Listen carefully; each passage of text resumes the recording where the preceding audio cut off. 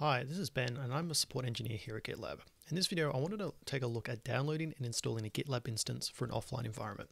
Now, what do I mean by offline environment? Let's take a look. Now, an offline environment is one where one or more servers operate with no or very restricted access to the internet, or they're on a sort of like a public or secure private network that is sort of maintained and monitored. Now, files, packages, and patches are usually reviewed by sort of a security team member, and then they're transferred to the environment via the restricted local network or through physical media. So that's like USB, a writable DVD, or even just like a hard drive. Another term that they can also be known as is air-gapped, and a good example of this is from the 1996 movie Mission Impossible. Now, okay, so what would that look like for an example? If we take a look here, we can see on the left that we have a small network that has a router as well as a server, and this is connected up to the cloud, or in this instance, the internet. On the right-hand side, we have a server with two client machines that's completely isolated on this network, and we can see that there's a clear separator between the two sides. Now, if we wanted to transfer something from the public internet-facing instance to the offline or air-gapped instance over here, we'd have to use some sort of physical media.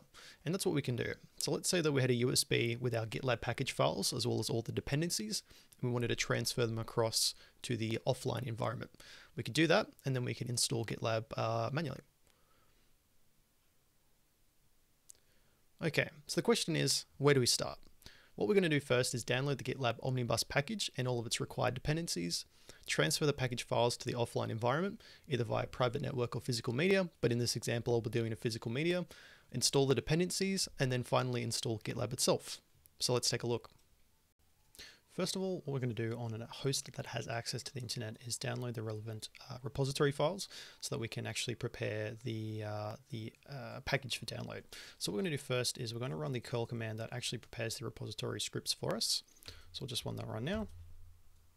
Give that a moment to let itself update, because it also runs an apt-get update as a part of this. And then once that's done, we can proceed with the next step. So what we'll do is we'll go sudo apt-get install. And we're going to run a flag, which is going to be download only. And then we're going to say GitLab-EE for the package name. And we'll let that one run. Give that a moment to download everything that we want to use. And then after this, we'll have it available in a directory on the server. Okay. With the download complete, if we navigate to var cache apt archives on this Ubuntu install, we can actually see that there are a number of deb files available. We can see here that we have the GitLab-E instance, as well as the entire dependency path that was required for GitLab to be installed on this server, or at least on Ubuntu 20.04. So what we can do from here is we can then copy this to our removable media, and we can then transfer that onto the offline environment itself. So what we'll do is let's just copy this to the removable media.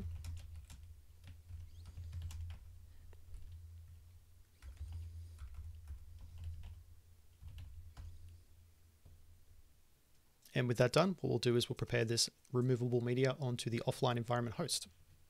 Okay, we're now on the offline environment host, and what we can see if we navigate to the same path that I've mounted as on the other host, which is mount USB, we should have a number of deb files, which you can see listed here, as well as in the File Explorer Manager here. Now, from what we can do here is we want to make sure that we install the dependencies first before we install the GitLab package. So what we can do is from here, essentially run the dpkg command and essentially install all the dependencies first before we install GitLab. So what we can do is run sudo dpkg-i and essentially work through the list of the different dependencies that we're going to need to install. Now, each of these are quite straightforward. They're quite small. So we can essentially just go through and install them one by one. And then once this is done, we can then look at installing the GitLab package.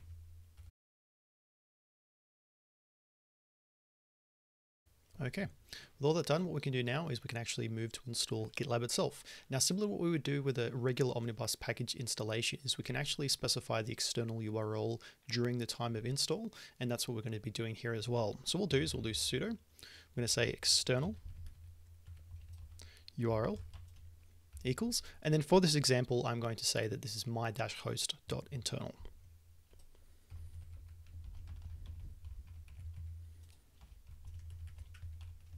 Then we're going to run dpkg again, -i, and then we're going to refer to the GitLab package file as well. And what we're going to do is we're going to let that one run, and it's going to start unpacking GitLab-EE for us. And once this is done, we should have a GitLab instance ready to go. Okay, and now a short time later, we can see that the GitLab instance has been installed successfully. So I've recovered the initial root password from the instance and we'll sign in, and now we're ready to go. And just like that, you've got your offline environment.